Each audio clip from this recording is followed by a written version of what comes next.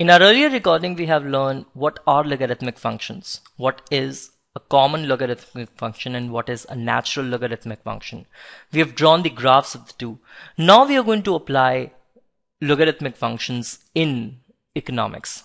We'll see some of the applications, some very simple applications of logarithmic functions in economics. So one is growth rates.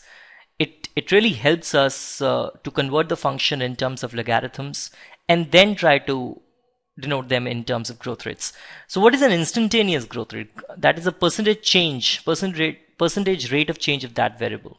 Okay, well, that would mean that percentage rate of change divided by length of the time period. So in case if there is any variable x, then how do you find out the growth rate of x? Generally what you do is that supposedly you want to find out growth rates of x between time t0 and t1. So what you do is that you try to find out what is the value of x at time t1 minus what was the value of x at time t0 divided by the elapsed time, that is t1 minus t0. This is the way you find out growth rate, okay, into 100. This will give you the percentage change. Now what you do here in case of derivatives, that is, suppose there is any variable x, okay, then the percentage change in that variable is given by dx by x divided by the elapsed time period. Dt is the elapsed time period. Now how can you use logarithm in this? It's easy to use logarithm in this case. Say for example you want to find out for log of x. So what will you do is that you take up the derivative of you convert the function into x into log of x. Then you take the derivative or the differential of log of x, which is nothing but 1 upon x dx. Okay, that is your numerator here. Then you divide this by dt. Sorry, not this.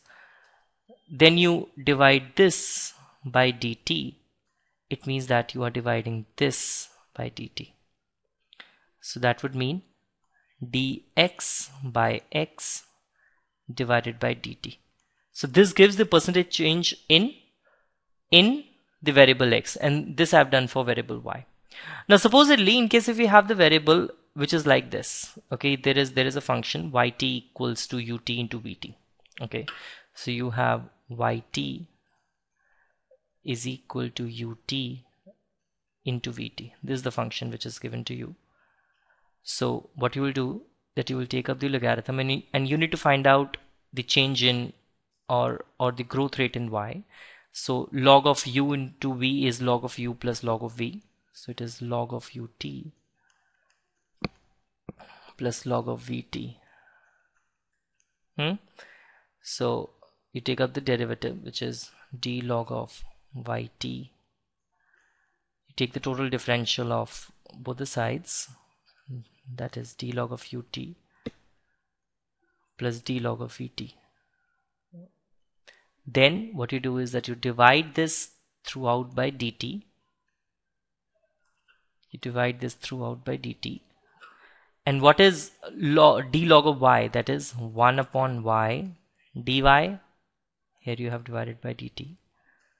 What is d log of u? 1 upon u. Sorry, it should look like u. It is looking like v. 1 upon u du by dt.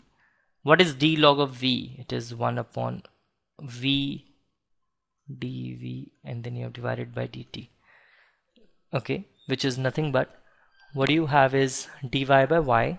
What you have is dy by y divided by dt.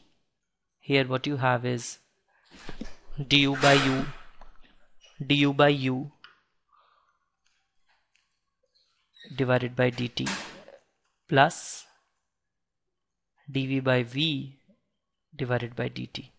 So what you have here is y dot equals to u dot plus v dot, and this is what you have done here.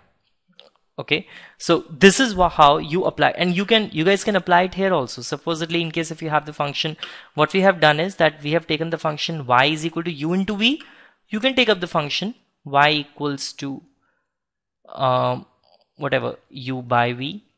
You can take up the function, what else, y equals to u to the power a, where a is any constant greater than 0. How will you find out what is the growth rate in y in that case? So all of these things you can play with. So this is one of the application of the logarithmic function. In the next recording, we'll try to see the application of logarithmic function in per capita growth rates.